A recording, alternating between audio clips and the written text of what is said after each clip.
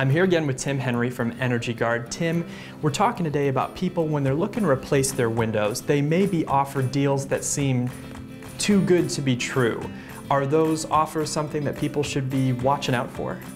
If the price is considerably lower than maybe other people are offering, you're going to want to watch for that. For example, if you see an advertisement in a paper for a window very, very inexpensive, when the representative comes out to speak to you, if they start adding charges like handling and shipping, charges for removing the windows, charges for hauling the debris off, that's a pretty good sign that you're going to want to be very careful.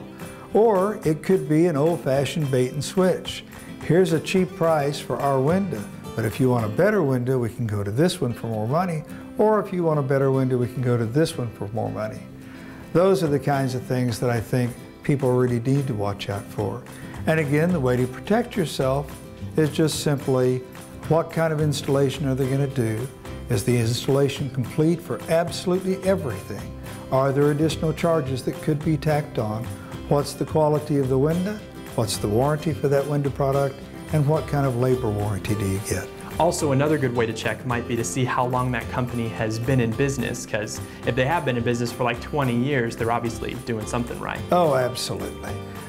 We've got a number of businesses here in Wichita that have been in business for 10 years, 20 years, 30 years, or even more.